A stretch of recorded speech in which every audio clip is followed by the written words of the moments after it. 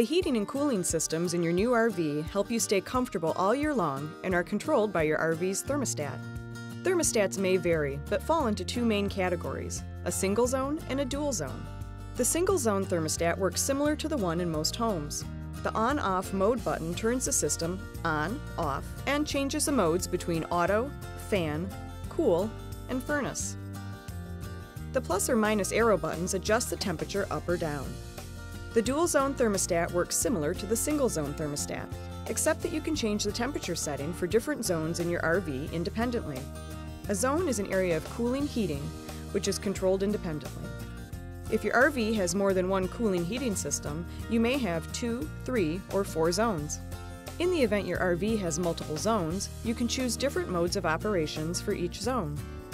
To change from one zone to another, press the Zone push button. The mode, zone, and temperature will be shown for each zone in the display. For example, this thermostat is set to the auto mode for Zone 1, and the temperature selected is 70 degrees.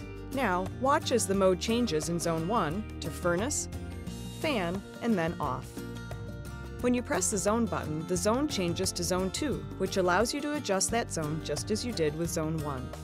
I've shown you the basics for single zone and dual zone thermostats, but please read your thermostat owner's manual for complete programming instructions.